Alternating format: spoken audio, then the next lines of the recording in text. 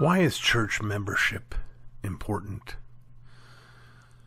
This is one of those issues that sort of crosses political and even, to some degree, denominational boundaries. That is, we're living in a day and an age where a low view of the church, including a low view of church membership, is rampant and growing like a cancer.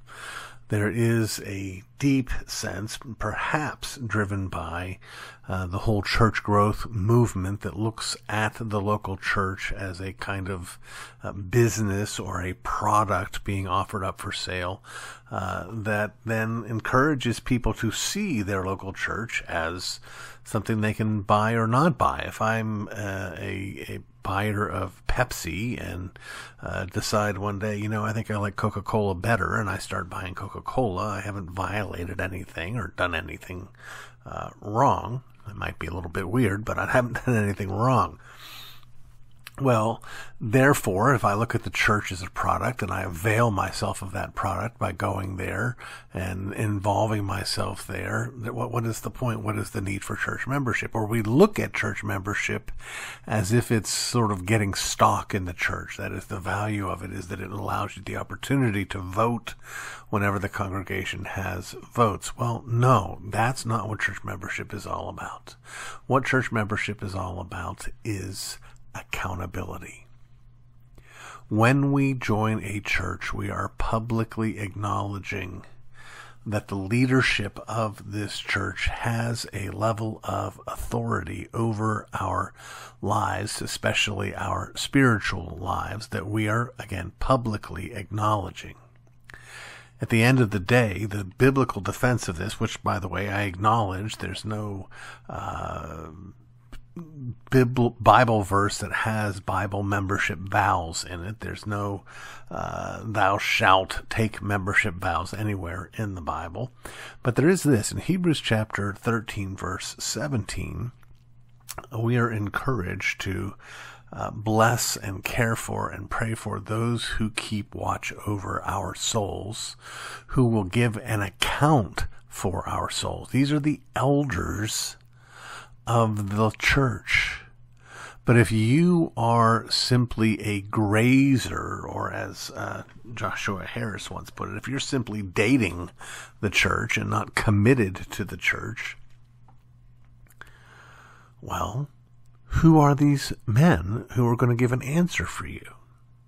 See, that's what church membership is. It is the church, especially the elders, acknowledging, we will look after your soul. It is the member saying, I'm asking you specifically to look after my soul. What does that mean, to look after? Well, of course, it means all the things that go on in the church that happen for everybody, but it means something else that can only happen for members. And that's the blessing of church discipline. That's right, the blessing of church discipline.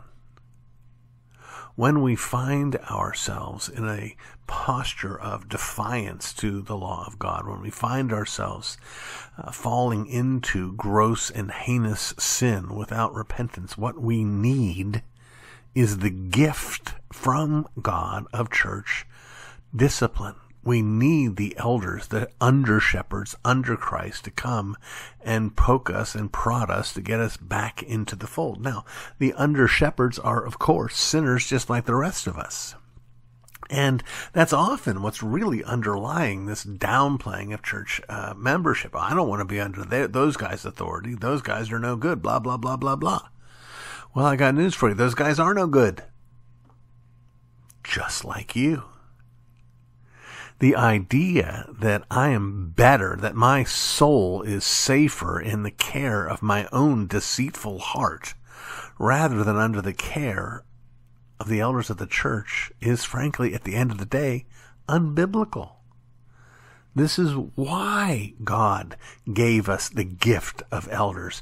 Why God gives us the gift of church discipline. Think about the first man who ever received church discipline, the man who had his father's wife. In 1 Corinthians, Paul's like, you're putting up with this? Don't put up with this. You need to put that guy out of the church. You need to excommunicate him. You need to remove him from the Lord's table. And they did, and he came to repentance. And in 2 Corinthians, he said, let him back in. It worked. So, get yourself to a church, join the church, acknowledge publicly your submission to the leadership of that church for the sake of your soul and for the sake of your family.